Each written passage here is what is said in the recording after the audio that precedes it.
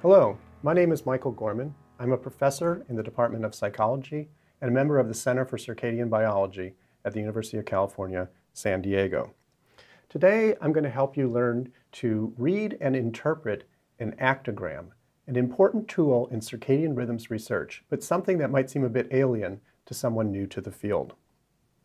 An actogram is a graphic depiction of the activity of a subject over days, weeks, or months. In the present case, we're going to look at the wheel running activity of a mouse over 32 days.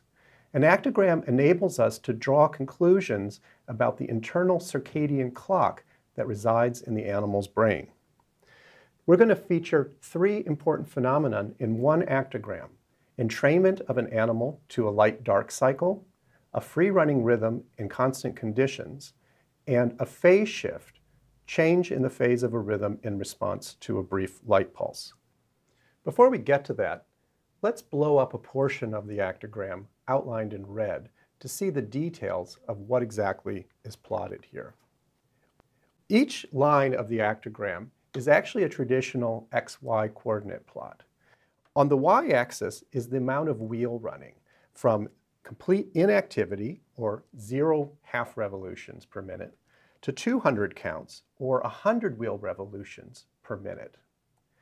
On the x-axis, we have time of day, from midnight, passing over to 8 a.m., 16 o'clock, or 4 p.m., and the following midnight. On these actograms, we often commonly indicate the lighting conditions that the subject is exposed to, and we may do so in one of two ways, or both. Up above, we have a rectangular bar that indicates the times of light and dark. Night is indicated by dark from 6 p.m. to 6 a.m. and light, the daytime, is indicated by the white bar from 6 a.m. to 6 p.m. We may also show that in terms of shading on the actogram. So here we have day and here we have night. The day is shaded, the night is not. And what we can see from this nocturnal animal is that during the day, the animal is completely inactive. It's not that the shading is covering activity. There isn't any activity to cover there at all. So completely inactive during the day and more active at night. Now these actograms are, by convention, double plotted. That means on each line of the actogram, we show 48 hours or 2 days of activity. The first day shown here, followed by the second day. Double plotting means also that each bit of activity is shown twice. We plot the second day of activity not only to the right of day one, but also directly below it. And day three then would be both to the right of day two and below it as well. Thus, except for the very first day of activity, everything appears twice on the actogram. This practice enables trends in the data to be seen more clearly over long periods of time. So now we're going to take these 4 days and scrunch them back up to their original size, and they'll be followed by the next 28 days of activity to produce this 32-day actogram shown here. Now, first what I want to do is focus on the first third of this experiment, under which the animal was exposed to a light-dark cycle of 12 hours of light and 12 hours of dark for 14 days. That's shown here. Now, in this actogram, we've gotten rid of the designation of local time, 8 a.m. and 4 o'clock in the afternoon and so forth, because different labs keep their animals on different lighting conditions. And so we don't want to specify things in terms of actual clock hour. Instead, we want to use a new timing system called Zeitgeber time, which expresses timing relative to the light-dark cycle. So a Zeitgeber is a time giver, and light-dark is what times or synchronizes the circadian system. By definition, we call the beginning of day Zeitgeber time 0, or ZT0. 6 hours later in the day would be ZT6, and the beginning of night would be ZT12. Obviously, the middle of the night would then be ZT18. So now with that terminology, we're going to begin to analyze this actogram in a little bit more detail. We're going to, when we analyze an actogram, what we like to do is to look for a phase marker. That is, some part of the rhythm which is very obvious and very reliable from cycle to cycle. One of the most reliable phase markers is activity onset, or the time when the animal goes from being completely inactive to getting in that wheel and running for a long period of time. What you see is that all throughout the day, the animal is completely inactive, but after the lights go off, it starts to run in the wheel, and we call that activity onset. We can use the Clock Lab program depicted here to help us identify objectively activity onsets each day of this record. So we do that, we ask it to calculate those. And you'll notice when we go into analysis mode, the actogram turns green. That's of no importance for us, but it tells us that we're using this analytical tool. The individual activity onsets are shown as red dots, one for each day of the cycle. And what you see is that these activity onsets are almost perfectly vertically aligned. That means that activity onset is happening basically at the same time of day, just a few minutes after ZT12. The period of the activity is 24 hours, just like the light-dark cycle is 24 hours. And this alignment between the activity cycle and the light-dark cycle suggests that the activity cycle has been synchronized or entrained to the light-dark cycle. Okay, so now let's ask what happens if we eliminate the light-dark cycle? Well, we can do that by exposing the animal to continuous darkness, and that's shown here. So when the lights go off one night, instead of turning them on the next morning, we keep them off for the next 2, 3, 4 weeks of this experiment. And what we see, when we do that, what we see is that there's a subtle but important change in the pattern of activity onsets in the week that follows.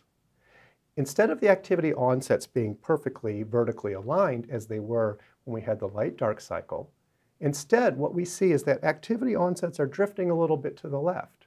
That is, each successive activity onset is occurring a little bit earlier each cycle, each day.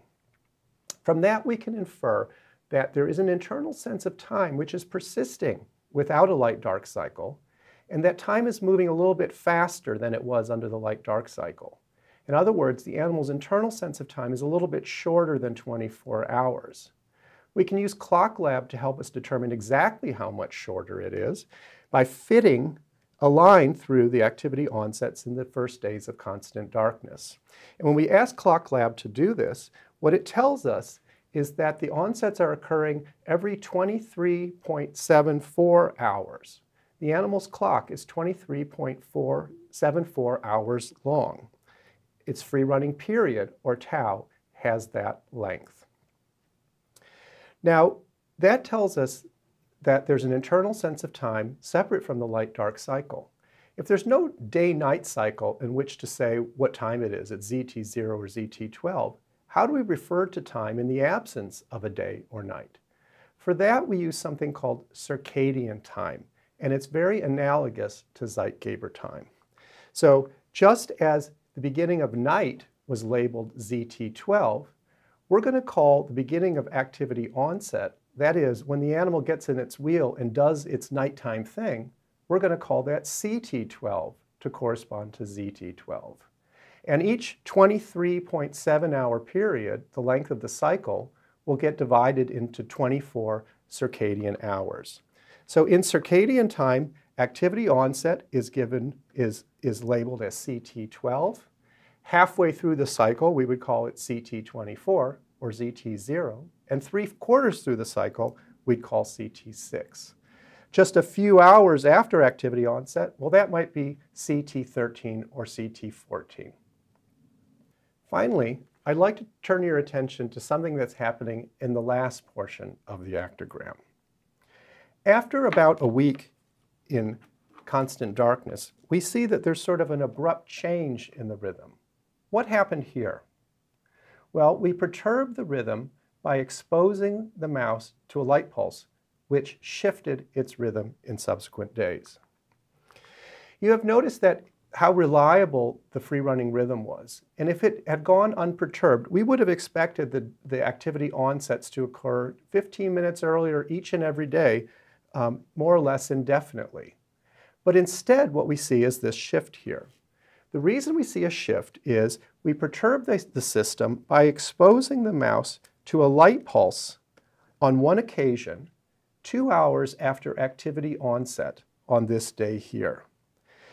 Thus, the light pulse began at CT14, and we simply turned on the lights for 1 hour. The lights acutely suppressed activity, but more important than that is how it changed the timing of activity onsets in the days following the pulse. Instead of activity following the line that we would have expected, what we see is that the next day, the animal got in its wheel maybe a couple of hours later, and then it began free running from that point on. We can use the analysis tools in Clock Lab to help us measure that shift and what happened subsequently. So we can now analyze these activity onsets here and ask Clock Lab to estimate the free running period, and it's the same as it was before. But we can also ask Clock Lab to compare the red line, that is what was happening before the light pulse, with the blue line, what was happening after the light pulse, and which therefore can be attributed to the action of the light pulse. And when we do that, we look to see how much shifted to the right or to the left is the blue line relative to the red line, and that indicates the amount that the clock was reset. In this case, when we ask Clock Lab to make that calculation, we find that this displacement on the day after the shift is about 1.7 hours. Now, because it was shifted to the right, everything is happening later than we expect. We call that a phase delay, and by convention, we give that a negative number. So the phase shift is said to be negative 1.7 hours. Light pulses, if they're given at different times of the animal's circadian cycle, may cause the shift to occur in the opposite direction, earlier. Those are called phase advances, but that's a topic for another video. So in summary, if we go back to our raw actogram, what we can see, although not detailed, not highlighted with lots of annotations, are 3 circadian phenomena: entrainment to a light-dark cycle, a free-running rhythm in constant conditions, and a phase shift elicited by a bright light pulse. I hope this example identifying these circadian features will help you in identifying similar features in other actograms that you may encounter.